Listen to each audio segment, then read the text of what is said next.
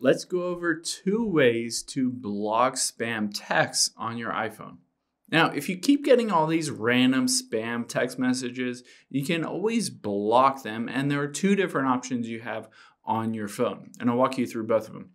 The very first and easiest one is just to hop into settings here, or into your messages, and let's just tap on a random number.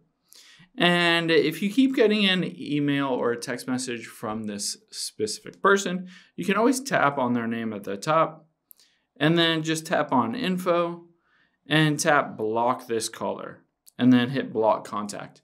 Now this person will not be able to send you any text messages anymore, or a bot if it's a random, but you can see some of these are just automated text messages.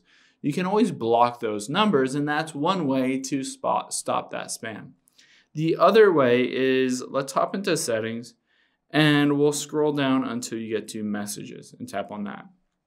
And then again, we will scroll down and you can see filter unknown senders. So I can turn that on. And now what this does, if I go back into my messages, let's go back into messages. At the top left, I can hit on filters.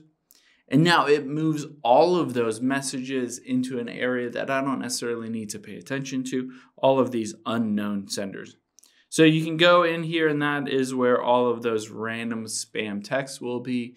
But you can just hang out in this known senders list, and this will be all the people that you regularly text with or are in your contact list. Hope this helps. Thanks for your time today, and I'll see you on the next one.